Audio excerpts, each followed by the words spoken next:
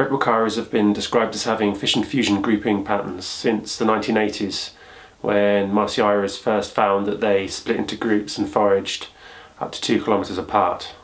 Within the new framework for fission fusion dynamics, this equates to variation in party size, and IRAs measured the frequency of observation of different feeding group size categories without actually defining the group size, but also the party size on a per tree basis. Since then, we've made just a few advances with the species, working on the Peruvian red Uakari subspecies, Cacajao calvisuciali, which are the ones in the pictures. But there are a number of practical difficulties in measuring the different variables in fission fusion dynamics in the field for these species. And these problems will be common to related species of Pithecine monkey, and also to several species which share certain key characteristics with Uakaris. And this is the focus of the talk. Uakaris are Pithecines which, apart from being famously difficult to observe, are basal to the other New World primates, and therefore interesting to look at when we're looking at the evolution of fission fusion dynamics. The Pithecines consist of the Titi monkeys, which live in tight family groups, the Saki monkeys, which live in family groups but have been observed in larger groups, and there's just a hint there that family groups might come together at times. And the closely related bearded Sakis have similar grouping patterns to Uakaris, in which fission fusion has been observed in many populations, but there are also many populations which don't show high variability in group sizes too. Uakaris live in famously large group sizes.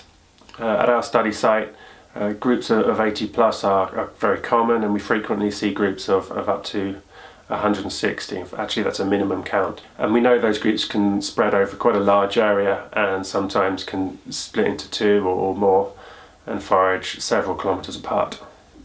So if we look at the framework, we might predict that spatial cohesion and party size might vary a lot, but we have no idea if group composition is consistent. So we don't really know if Uakaris will fit into group C along with the spider monkeys and chimpanzees, or will be more like the primates that fit into group B here, like some of the baboons. So how do we go about measuring fission fusion dynamics in these species so that we compare different populations or different species, or the same groups in different conditions such as different seasons or different habitats? Well, we've had a go at our study site in northeastern Peru, Lago Preto. And at Lago Preto we have 3 main habitats. We have the terra firma forest, which never floods. We have seasonally flooding forests, which are flooded for half the year. And we have permanently waterlogged palm swamp forests. So what are these practical difficulties that we've been talking about? Well, this isn't the result of any modelling, unfortunately. This is an approximated visualisation based on ad lib observations and nearest neighbour distances. So in a group of 40 like this one, we can measure the diameter of the group by walking beneath with a GPS, and we can work through the group and get a good proportion of the inter-individual distances for most members of the group. But once we get groups of 80 or more, getting the inter-individual differences becomes practically impossible, although if they're still tightly packed together we can still measure the diameter of the group. However, groups of 80 or more are often spread over a much larger area, and to a human observer this seems to be, can seem to be quite a continuous group, and a rough estimate, some of these groups can be spread over an area of about 1 kilometre in diameter. So measuring the spread of the group and even into individual distances becomes extremely difficult.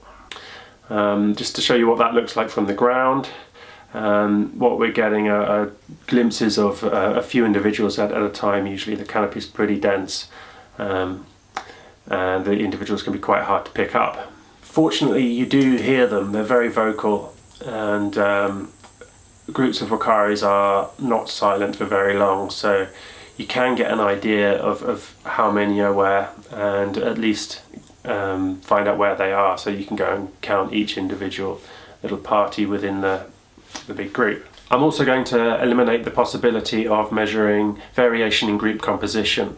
Although we do have some males that are quite easily recognised from their scars, we couldn't do this frequently enough or reliably enough to use the data. So that leaves us with variation in party size, and that has the typical difficulty of defining party size. How far apart do they have to be before you consider them a separate party? We originally based our cutoff distance at the maximum distance that we could detect the Uakari's loudest bark call, but that quite rightly received some criticism because Uakari detection of that call is unlikely to be similar or the same as humans standing on the forest floor. But we measured the detection distance at around 150 meters. So we accept that Uakaris might be able to hear each other at distances greater than 150 meters. But the important thing is that the different parties should be out of range for feeding competition. And first of all, the bark calls didn't appear to be associated with food calls, and that's since been backed up by studies on related species like the ones Bruno Becerra has done for black Uakaris. One call that did appear to be associated with food, at least some of the time, was the hic call following Fontaine, or the kakaka call following Marcio Ayres, and human detection for that call was less than 100 meters. Now we have the same problem, of course, that Uakaris might be able to hear that much further away, but the important thing is they need to hear it and be able to react to that call and travel to the food source. Now rapidly moving groups of Uakaris cover about 100 meters in 10 minutes when they're foraging rapidly through a piece of forest, and that matches up with primates of similar body sizes moving through forest in other studies. And given the typical length of a feeding bout for red Uakaris, it's fairly unlikely that in most circumstances the Uakari is going to react to those food calls and get to the source in time. So we considered them, for the purposes of feeding composition, separate.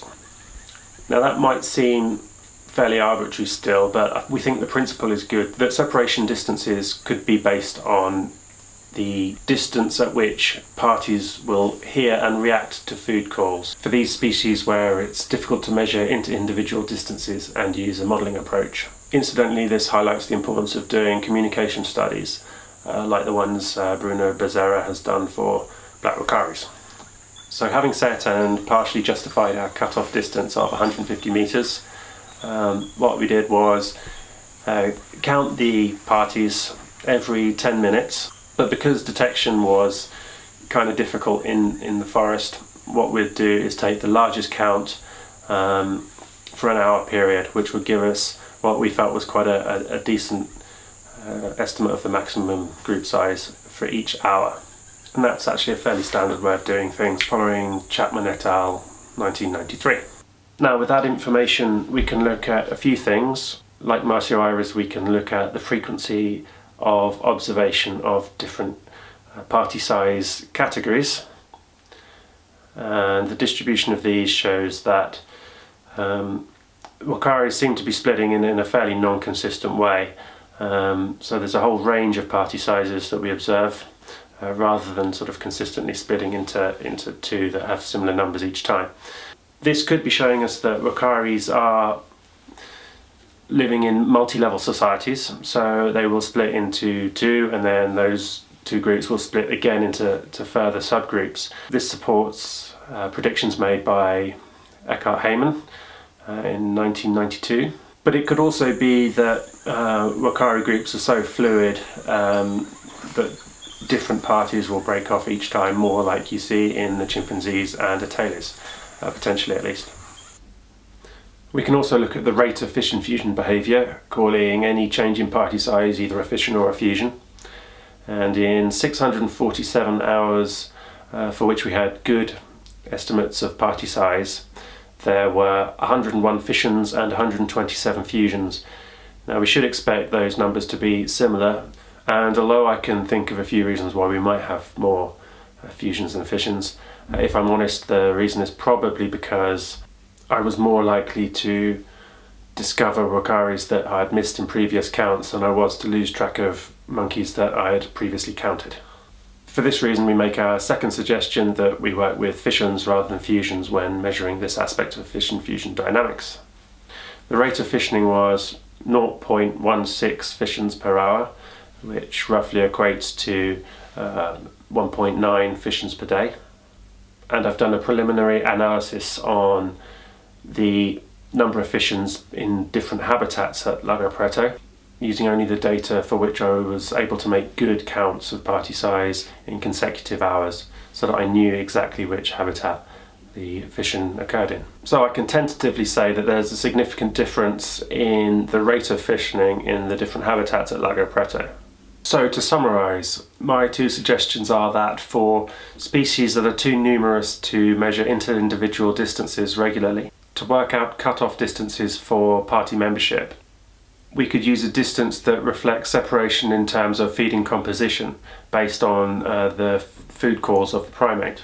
And the second suggestion is that we use fissions rather than fusions as a more reliable measure of the frequency of changes in group size. So I'd be very interested to hear if anyone has any thoughts on how we might better use these data. But also, this data was collected as part of a broader study, and we'll be going out to collect more targeted data next year, and it'll be very interesting to see if anyone's got any suggestions on how we could collect some more sophisticated data on fission-fusion dynamics for this particular group of Uakaris. So please do get in touch via the email on screen if you have any questions or suggestions, and thanks for listening.